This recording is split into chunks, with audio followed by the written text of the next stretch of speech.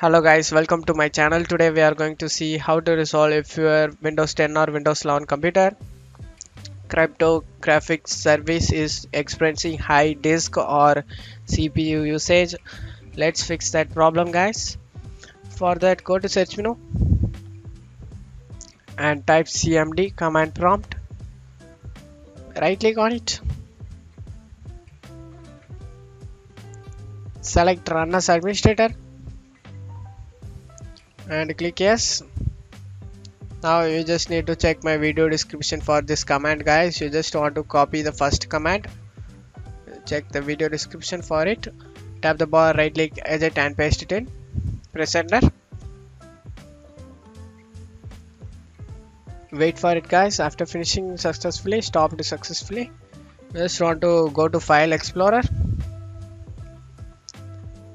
go to this PC, go to local disk C and go to Windows and search for system32.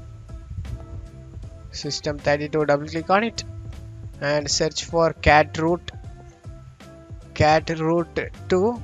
Double click on it and cat root 2 you just want to delete it guys. Right click on the cat root 2 and select delete trash icon in here, select it and click try again. After deleting it, close out of here and check my video description for the second command guys. Copy it, net start, go to command prompt and right click on it and select paste it in, press enter. More help is available by typing net help msg. After finishing this, command already has been started. Close out of here and restart your PC guys. You should good to go guys after restarting your PC. That's it for today's video guys. I hope this tutorial definitely helpful guys. Give me a like and subscribe. Thank you.